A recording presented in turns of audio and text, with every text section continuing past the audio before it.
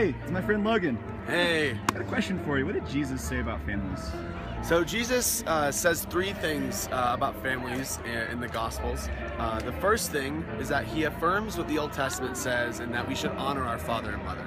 He affirms that when the rich young ruler comes and says, what commandments should I obey? He says, one of them says, yeah, you know, like the 10 Commandments, and one of them is honor your father and mother. He says that's a good thing. But we see peculiarly another thing where Jesus says that his coming and his arrival on the scene will actually split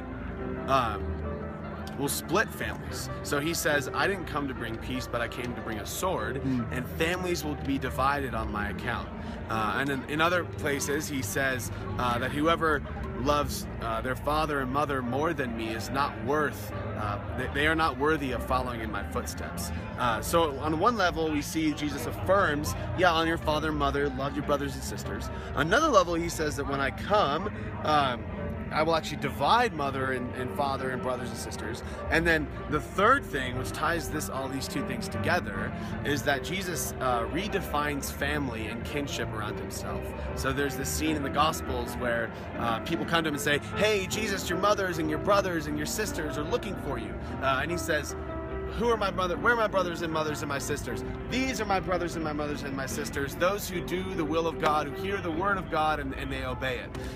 So we see those three things that, Jesus affirms, says he's going to split families and redefines family around himself.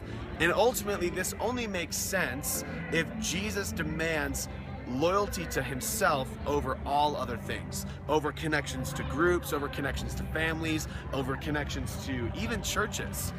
So Jesus demands that your number one priority in life isn't your family, but it's actually him.